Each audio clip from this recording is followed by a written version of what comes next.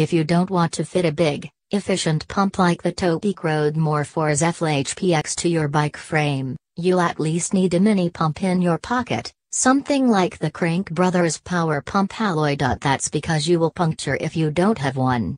The prime purpose of a mini pump is as a talisman to ward off punctures.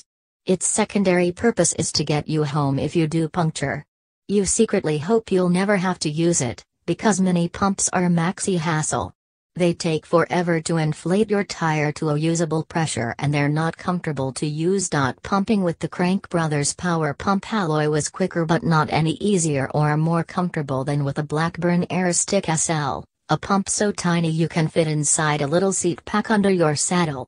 And it was much harder than using a Topeak Mini Morph, which is what I would take if we're carrying any bag bigger than a tin of baked beans. With any Morph, or the Lezyne Micro Floor Drive or any similar pump, the floor pushes back and you can put all your effort, and even your body weight, into getting air out of the pump and into your tire.